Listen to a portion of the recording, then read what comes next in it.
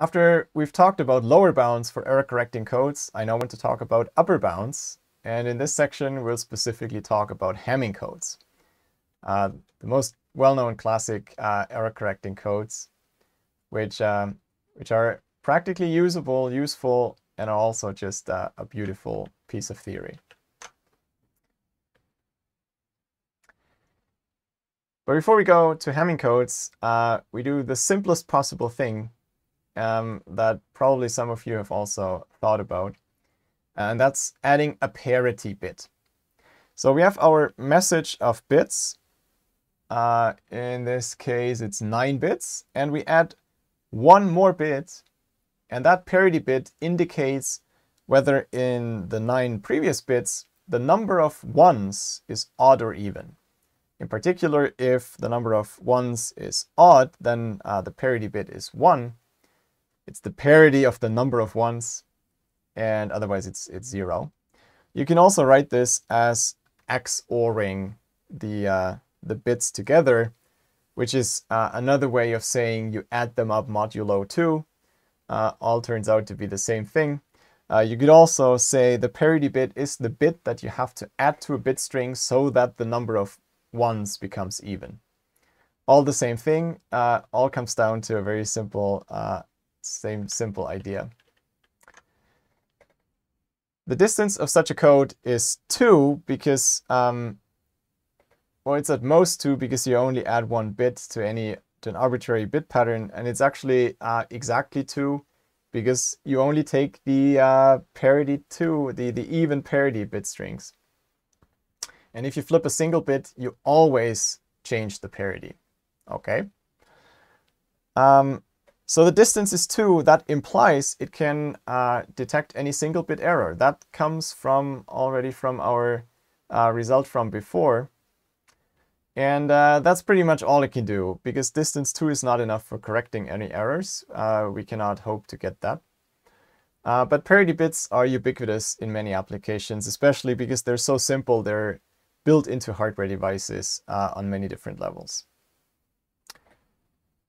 And it turns out they're also a building block for more sophisticated codes. So they're very simple and cheap to do. They just add a single parity bit. And that also, well, we cannot detect any errors. But also that answers your question from before. So if I were to ask this question again now, you would probably give a different answer. And well, maybe this is too boring. Do we want to do it? Okay, fine. Okay. I'm reaching the limit here. So the right answer is 1 bit is enough. If you just want to detect a single bit error, you can do it with 1 extra bit. That's all that's needed. Okay. Now let's try to get error correcting codes. And I want to mention a typical application of this. And that's RAM, the working memory of a heavy-duty server where any downtime costs you a lot of money.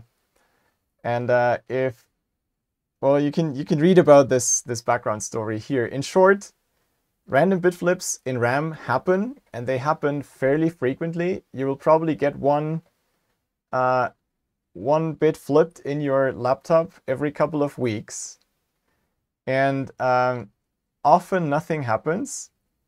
And that's due to many different reasons. But you can read about some guy tracking down exactly that it can only be a twisted bit in main memory that caused a crash on his laptop. It's very interesting. It's something we tend to ignore most of the time. Memory is perfect in our mental models, but it's actually not. And these things are not so rare as they might occur. So the question becomes, can we somehow correct a single bit without knowing where it occurred and whether it occurred? So this seems a bit of a fundamental question. Is there a way we can do this at all, right?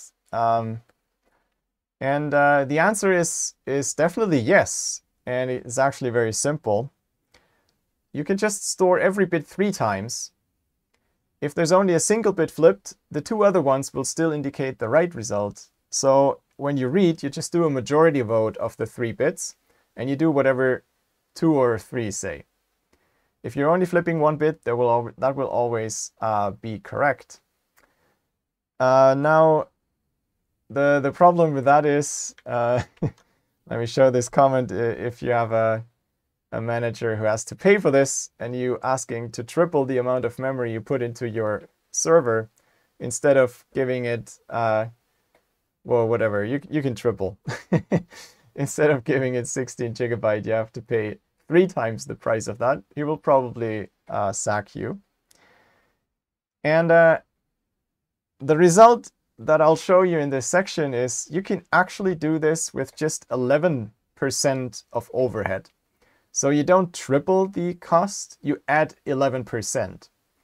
And that, for a better guarantee against potential downtime, which can be costly on a very different scale, that sounds like a very good compromise and a very good deal.